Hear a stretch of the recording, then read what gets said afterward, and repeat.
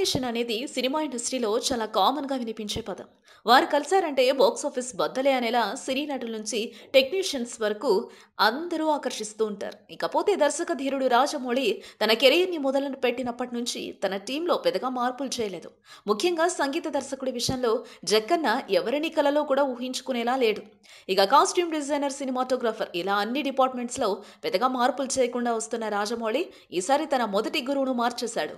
Student number 1 చిత్రం, బాహుబలి 2 వరకు రాజమౌళి సినిమాలకు ఎడిటర్‌గా కోటగిరి వెంకటేశ్వరరావు గారు ఉన్నారు.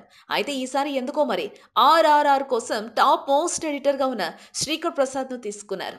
బాలీవుడ్, కోలీవుడ్ అని తేడా లేకుండా అన్ని భాషల్లో వర్క్ చేస్తూ మంచి గుర్తింపు తెచ్చుకున్న శ్రీకర్ ఇప్పుడు సాహో, సైరా నరసింహారెడ్డి సినిమాకు కూడా ఎడిటర్‌గా వర్క్ చేస్తున్నారు.